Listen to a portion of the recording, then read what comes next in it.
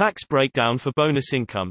Say the bonus is $8,000 and $6,800 are set for a 401k pre-tax deduction. Here's the tax breakdown. Does this look right? Shouldn't the taxes be calculated on the $1,200, $8,000 minus $6,800 due to pre-tax 401k contribution? Enter image description here.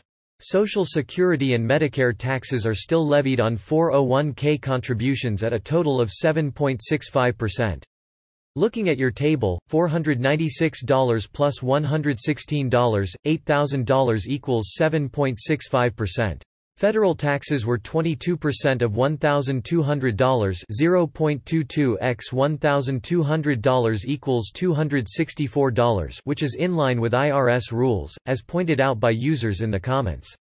State taxes look like they are levied on the $1,200 as you expected. But, you can look up the corresponding rates and check the numbers to be sure.